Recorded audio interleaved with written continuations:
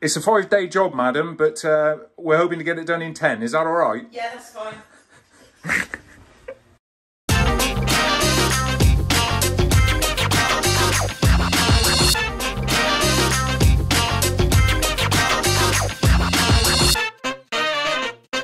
Hello, thanks for joining us again. This is a video that I mentioned we'd be doing some weeks ago. This is a whole house installation we're doing of Daikin multi-split air-to-air heat pumps. We're having 7 units total in this house. We're replacing the existing natural gas-fired boiler and taking out all the radiators. We've got a hot water solution replacement as well, which I'll lead on to a little bit later. But this is day one of a 5-day job. We've got most of the gang here, and going to cover how we fit the units, how the units work, and hope you find it enjoyable. Stay with us. Right then, World Meet Mike. Now, I feel a bit intimidated. That's fine. Because you've been doing YouTube for a long time. 3 years. Yeah, and you've got like 15,000 odd subscribers. That would be nice. That's about 14,000 at the moment. Subscribers. Yeah. So tell everybody what it is you do. Okay, well, my YouTube handle is Mike M0MSN, because I'm a radio amateur and do a lot of antenna construction and amateur-related YouTube videos. So you build a lot of like DIY custom-made antennas and try different projects. Yes. Mostly on your kitchen table. Yes, that's one of the trademarks. Yeah. Break it if you do it in the kitchen. Yep. And I helped you with one of those once. We soldered up some copper tube and made That's right. You made a magnetic loop with me. Right. In fact, you made it. I just watched, and it was yeah. It's one of the, actually, funnily enough, one of the highest watched videos that I've got. Is that right? Yeah, it is. Yeah. Yeah, it's a good job my face wasn't in it then, I suppose. Yeah. Okay. It did help. Okay, so you're no strangers to doing this, obviously. No. And most of your videos, what you filmed right here at home. Yeah. In fact, everything's done either in the kitchen or here in the garden, or for those watching in the States, that's the backyard. So yeah, a lot of it's done here. In fact, most of it is done. I think I've only done 2 or 3 videos away from the home QTH or home location. And it amazes me that there's so many people in the world that's still, you know, really into amateur radio. You know, you think as time moves on and the internet and everything else, you know, that older technologies are left behind. But I mean, there's still a huge following for amateur radio. It's actually quite strange, because a lot of the trailblazing tech that's out in general purpose was actually invented, or should we say trialed, within the amateur radio world first, before it became a commercial product. So there's still a lot to learn, still a lot to do. One of the things about being a radio amateur is that if the third party, that is the cell towers or electricity, goes down, we're still able to communicate with each other. So in the event of the zombie apocalypse and it's everybody round to your house. I'll get my tutu out and get my radio and we'll Anyway, well, going back to blazing technology, so we're here today. We are taking out your gas condensing boiler, your natural gas condensing boiler, and your invented hot water cylinder, and we're converting you completely over to Daikin air-to-air heat pumps. And a hot water solution, which I've already alluded to, which we'll cover once we get onto that bit later on. Yes. But aside from us being mates for 25 years, and you having contact... Is it only 25 years? Yeah, it is. Yeah, it's 25 years, yeah. What was it sort of made you want to choose to go for this right now? Well, there's 2 driving forces behind it, okay? The first one was we wanted to be more carbon neutral, do our bit for the planet, if you like, and I know that sounds very, but it is. I think it is one of those things that we all have to strive towards now, regardless. You know, we are on the edge of that apocalypse. It might not be a zombie one, but we're on the edge of a problem with far more frightening too, isn't it? Absolutely. So you know, if we can do our bit, we'll do our bit. And secondly, I'll be honest with you, it's running costs as well.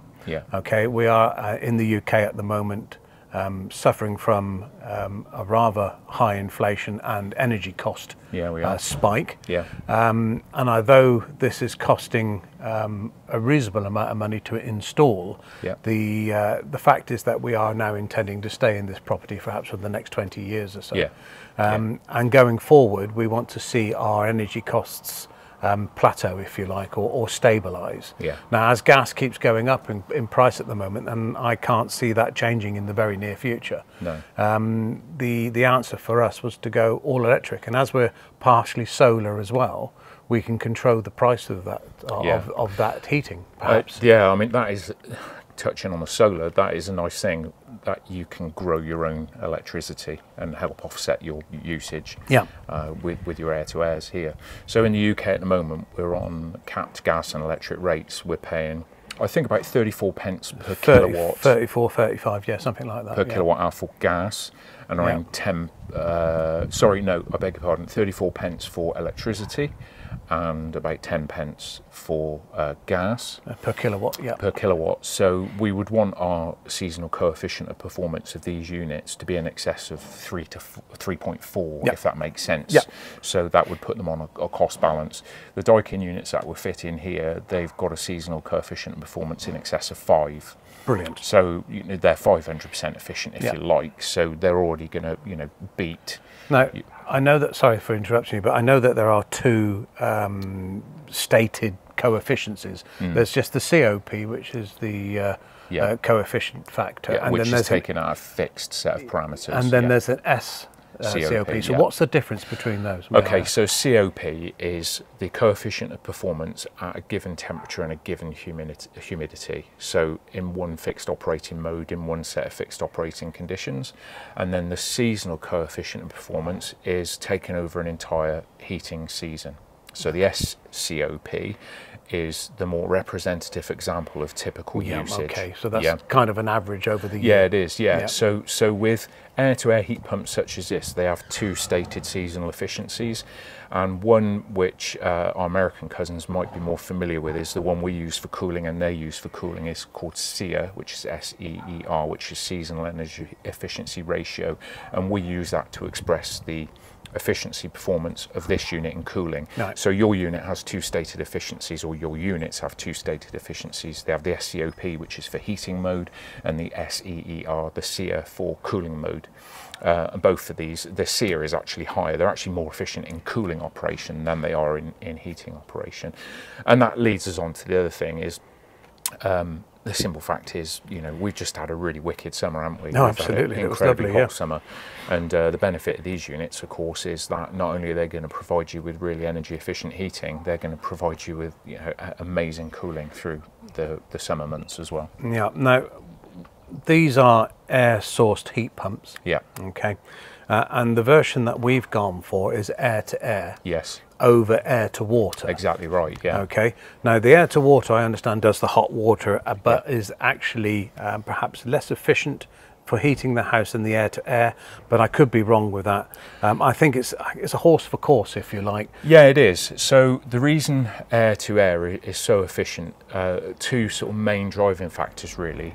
One is that air-to-air operates at lower differential temperatures, so the fan coils don't need to get particularly hot. The refrigerant only needs to get to sort of 29, 30, maybe up to 35 degrees to perform great in the house and keep the fan coils warm. Whereas an air-to-water system, air-to-water with underfloor heating, that's only running at say 40 or 45 degrees, is pretty efficient. But if you've got to make an air source heat pump heat water to 55 degrees or above for radiators, that's when the efficiency starts to drop off. So the whole thing with energy efficiency with heat pumps is all about differential temperature. It's about the temperature of the air outside and the temperature you're trying to achieve. So the bigger that differential is, the more the efficiency drops off. That's why air to air is so efficient. And the other thing as well is, which I think is often overlooked, is that an air to air system such as this is a closed loop system. So the indoor and outdoor units are connected to each other all by refrigerant pipework and their own interconnecting electric cables. And there are thermistors on each of the units. So all the fan coils have 3 or 4 thermistors. They're constantly looking at the humidity in the room, the temperature in the room, the temperature of the refrigerant, and they're corresponding with that data with the outdoor unit. So it's a completely closed loop system. It knows what its target temperature is, it knows what its room temperature is, it knows the humidity inside, it knows exactly what it's doing. So it's a closed loop system. So in respect then, you're not actually wasting energy as well, because with a hot water radiator system, it's taking a lot more heat to bring those radiators up to the temperature you need in the room. Yeah, exactly. And then when it reached temperature, you still got wasted hot water, if you like, in the system. Yeah. Am I right in thinking that? Yeah, yeah. Where this has got more control of keeping the room at temperature. Exactly right. So, is what you'll notice is when you first turn the units on, is that the response time is incredible. They'll be producing hot air from the fan coils within 1 to 2 minutes, and the same in cooling mode. They really are really quick to respond. Yeah. And you'll notice that the refrigerant temperature. We talk about refrigerant, but heating. You know, I know it sounds a bit backwards, but the refrigerant is obviously at higher temperature when it's in heating mode. That refrigerant will initially come up to quite a higher temperature. But as the room warms up and that return air temperature comes up, the refrigerant temperature will modulate down and the fan speed of the indoor unit will modulate down with it. And that's another beautiful thing about these units, is everything is capable of modulating. Yep. We see on these boxes and we see on all this sort of heat pump equipment nowadays, it's all inverter, it's all, you know, inverter this, inverter that. It just means that the compressor inside this, the scroll compressor and the fan unit and the indoor fan unit in the coil, they're all capable of ramping up and down to meet their load requirement. And that's another part of that closed loop system, is the fact that the thermistors and the demand on the system, they all help to keep the energy use as absolutely as low as possible. Okay, well, thanks very much. Right, I'll let you get on, because I can tell that everyone's needing you to do some work. It's a 5-day job. This is day 1. Yep. I'm hoping we'll get it done in 10 days. That's fine, mate. Well, if you do it any slower, I mean quicker, yeah, anyway. Okay, well look, thanks very much, Mike. Let's get on and do some work.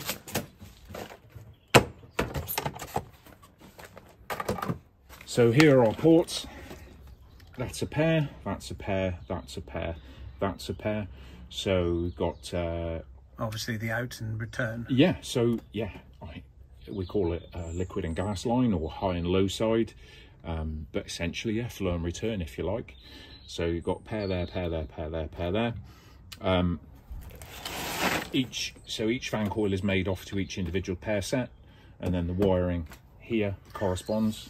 You can see here we've got 5 sets of wiring blocks. This is our main power supply. So the way it works is we have main power coming onto this set of terminals here, and then each indoor unit is wired back to each corresponding set of terminals here. So the power to the indoor units is taken from the outdoor unit.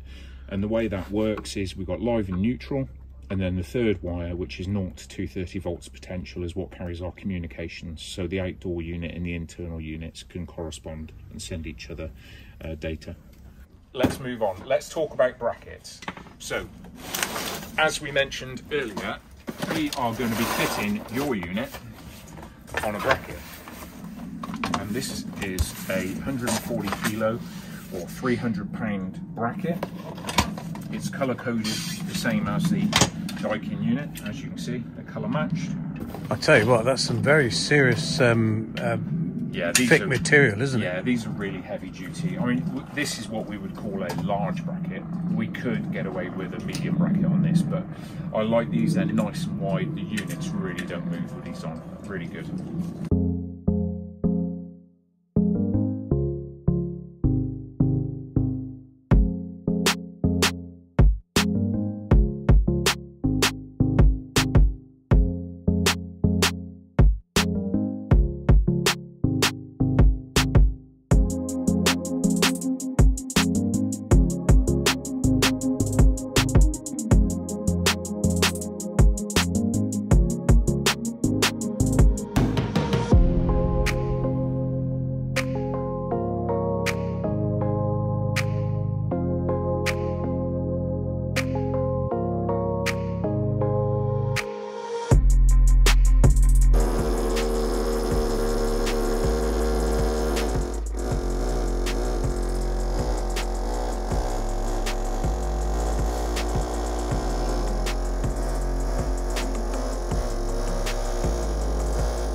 Time lapse this bit. Yeah, absolutely. When you screw the bracket up to the wall like we've just done, yeah. If you were to just have that level a minute, just for anybody who's going to be putting one of these up themselves, you'll notice that they're slightly leading edge high. And even if you kind of like jump on the front of them, they're always leading edge high. But when you actually put the load on, put the outdoor unit on, they will naturally crank back a little bit. So that's what these back feet are for, so we can actually jack it back up a little bit, okay? And we're now going to just contemplating where we're going to take the trunk in. So I believe the best route is going to be vertically straight down to a low level, probably a metre above the ground level, and come round at low level through there and up and into the unit that way. This is my new commissioning shed. This is where he has his sandwiches. It is lunchtime and there are no sandwiches. I would just add that. Dinner time. Look at the size of those pigs. Did you say look at the size of those pecs? No. Okay, nice bag. In actual fact, this has got to be the first. We've got a bag here that is more than adequate for what's there. Usually, the bag is too small for what goes in it. That's actually a really good point, because normally you can't get anything back in a bag or a box, can you? No. In this bag, there was at least 6 inches left at the end of it. Well, That's the bottom there. probably. That's the Right, so top of it. I think you just lift it up, push out, like so. Pull yours down. It's a two-man kite. Yeah. Whoop, this is all good fun, isn't it? Like that. Pull your, that's it, push it out, that's it. And put yours down, then push that one up, you're taller than me. Like so. That's a comedy Joe once. Ryan, you must have the easy side. That's ace. That's ace. It's a butt shelter. Well, it said 30 seconds, but it's the first time, isn't it? Hey, it's well made. That's unusual, isn't it? You don't normally last as long on your first time. Apparently not. Well, here we are. A huge amount of rain this morning. Really glad that I've got this little tent here. Managed to hide all the kit away in there. Don't mind getting wet myself, but when all the tools start getting wet, it gets a little bit too much. But made some good progress this morning. We've got all 4 of the line set pairs ready to go, ready to connect onto our manifolds here. All I need to do is to put the flare nuts on and get these flared up, get them joined onto the manifold, torque them down, and then we can put some nitrogen on the system. And I'll talk you through what I do on the tightness test. Once we're happy with that, we'll go around and do a final inspection on the indoor units, get the insulation tidied up on those and get those clipped back onto the wall. And once that's done, we can proceed to vacuum the system down and then charge it with refrigerant. Let's get to it.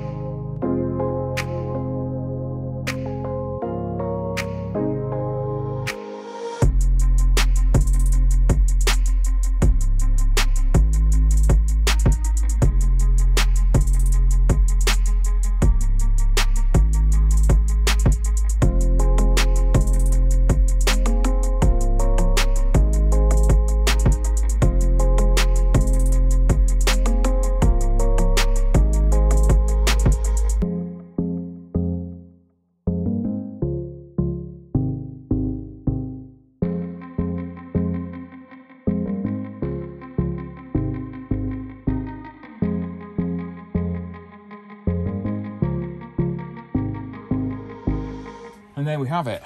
That's all 8 of our copper lines joined up now, all torqued up. So time to get some nitrogen and start doing our pressure test. We're up to 10 bar. We'll give it 10 minutes. Ultimately, I need to take this up to 30 bar, but there's no point in wasting nitrogen. If we've got a leak at 10 bar, we need to address that now. So we'll just give it the full 10 minutes duration. We're at 2 minutes now. And subject to that being okay, we'll raise the pressure up to 30 bar, around about 440, 450 PSI. And we'll leave that probably overnight now and keep a time tightness test running on it, make sure everything's okay. And we've still got to check the flared unions at the indoor units as well too, so we'll do that. Our 10-minute 10 bar pressure test was fine. Now we've raised the pressure to 30 bar. For Mike's benefit, we put the pressure units over to PSI just to give him a better idea, because he's old. Yeah. So yeah, 450 PSI. We're going to start the test off now and we'll leave that on overnight and see what it's doing in the morning. Well, here we are back again for day 3. It's around about 9 o'clock in the morning. We've got a lovely day forecast today, real contrast to yesterday's deluge that we had. We actually drove home last night through absolute torrential rain. So yeah, typical mid-November in the UK. It's a bit up and down the weather. But here we are with our pressure test. This has been running 17 hours, so it's been going all overnight. And we're at 448.8 PSI. So we on our gauge, it actually shows we've gained 2 PSI because the temperature compensation. Our temperature probes are connected outside here, so the temperature compensation has been based on external temperature. But obviously there's been temperature fluctuations inside the house which have been exerting onto the fan coils as well. So there needs to be a little bit of interpretation when it comes to reading and understanding the pressure test. But the simple fact of the matter is it's not lost any pressure overnight. We've done the visual inspections with non-corrosive leak detection fluid on the internal joints on the indoor unit, so we know they're all good. There's no micro bubbling there, and we've had a really good long pressure test as well. So next step is now to vent this nitrogen that's in the system away and get the equipment under vacuum. So we'll connect up the vacuum pump and the vacuum gauges and get this vac down. Okay, well, we've just arrived today, Wednesday, middle of the week, and we're dismantling the current flue system from the boiler that is in the utility next door.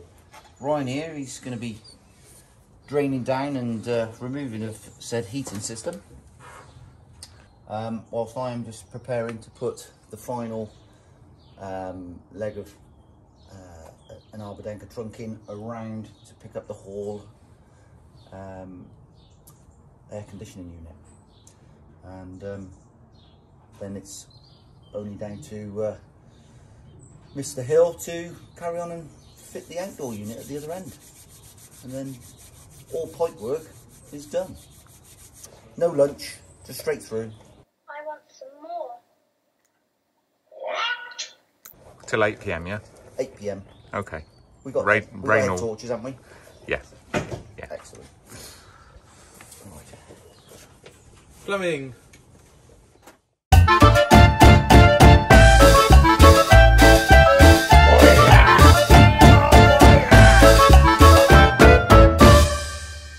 Now that our pressure test has been completed and I've vented off all of the nitrogen in the system, we can begin to put the system under vacuum. So here's our vacuum pump. This is a Navtec battery-powered vacuum pump. Really quiet, very powerful little pump. We tend to use this on most split and multi-split systems. Really no need for a big mains-powered pump. Now, that's linked by a large bore evacuation hose to our valve core removal tools and isolation valves. And then finally we have our vacuum gauge here. At the moment you can see that's just reading dashes. There's no vacuum being applied. Now I've also got a separate extra connection here, and that is for my nitrogen. I've got a small amount of positive nitrogen pressure in that blue hose. Now the reason for that is because I'm going to be doing a triple evacuation on this system. When I vented off the nitrogen from the service port here just a few moments ago, I had quite a lot of moisture being driven out with it. Now, when we did most of the pipe work yesterday, the system, or should I say the weather was very wet. a lot of humidity in the air, so there is going to be a lot of humidity and moisture in the pipework. Now, as we put the system under vacuum, that moisture is going to boil off, and that's going to take time. So we will put the system in a first state of vacuum, then we'll break that vacuum with nitrogen, vacuum again, break with nitrogen again, and then put the system under a final deep state of vacuum. So that's what that third connection here is for, nitrogen.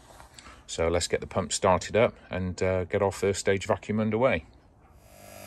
I've had the system on vacuum now for about an hour, down to 105 microns, which is pretty low. Normally get it to around about 250, so yeah, that's absolutely fine. 100 microns, I'll do a decay test on that shortly. While I've been doing the vacuum, I've wired the system up, so you can see our 4 indoor units connected in that square block, and our power supply is connected. Just need to put a rotary isolator on the system now, and also Mike's supplied an inline DIN rail mounted energy meter to monitor the system energy usage. They do have energy usage monitoring in the app, but Mike decided he wanted also to have something a little bit more hardwired to give him some extra data. So just going to wire that in now and finish this vacuum test off and get some refrigerant into the system.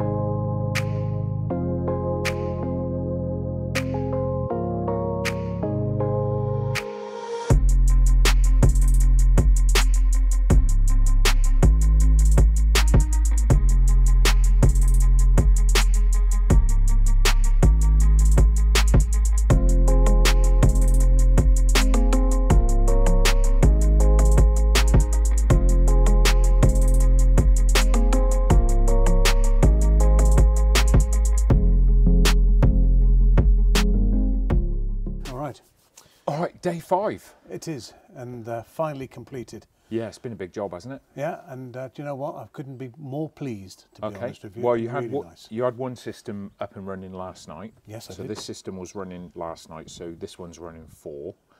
So you had your lounge, your 2 bedrooms. Yep. Yeah, and I think it's the kitchen as well. And the kitchen. Yeah. Yeah, okay. So lounge, kitchen, and a couple of bedrooms working last night. So you kindly helped and put some of the units on your app. So you've now got the Daikin Onecta app. That's so correct. You've got control over the units on I'll, those. I'll put an insert actually for those of you to see that. But Yeah, go on. yeah. And you've got localized remote controls for each individual unit, which if you're like me, you probably won't end up using. I think they've been put in the cupboard already, to be honest. Yeah, yeah. So the other unit, the opposite side of the house, we'll picture separately. That's running 3 indoor units. That's another 2 bedrooms and also the main entrance hallway. That's correct, yeah. And that one we've just about half an hour ago, sort of got that one commissioned and up Yes, and running. all up and running, and it's working wonderfully. Yeah. And our hot water solution that we keep alluding to, yeah, we'll picture that one separately, and we'll do another piece with that. I think in a little while we'll stick to the Daikin. Perhaps the next video. Perhaps the next video we can talk about hot water. Indeed. And why you didn't go for heat pump technology. A little spoiler there, but something a bit different to the norm. Yes, absolutely. Yeah. I think we've gone over in general how the system operates, how it's going to work for you. Yes. So we're going to be invited back for a revisit in a month or so to see how you're getting on with it. Yes, please do come back. All right. And I'm going to keep a record as well over the next month of its power consumption. Yeah. So I can gauge it against what we would have had same time last year. Yeah. With gas. Yeah. I know we are perhaps a little bit more in the benefit of extra heat because we're not as cold as we should be. No, it's been quite mild, hasn't it? It has been. Yeah. So I could probably put that more eloquently. Yeah. But yeah, it's not as cold this year as it was last. So it's going to be a little bit of disparity. But yeah, we can certainly see what it's like. I'm aware that my energy consumption in the respect of electricity is going to go up compared to last year. Yeah. But it's the overall the whole picture. Exactly. Gas and electric. So we're not using as much gas, so hopefully that will compensate for the amount of electricity we'll be using. Yeah.